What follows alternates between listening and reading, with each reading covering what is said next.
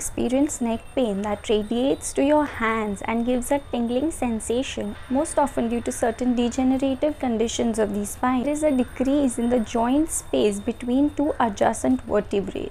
As a result of this, the intervertebral disc present between the two vertebrae gets compressed. Now, this compression leads to a bulge in the disc. There are certain nerves in the body called as spinal nerves that arise from the spine and run very close to these vertebrae.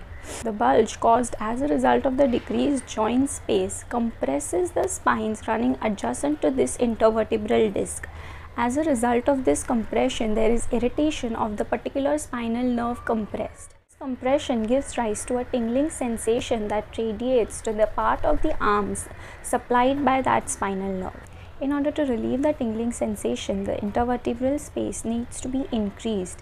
This is done by providing a traction force along the spine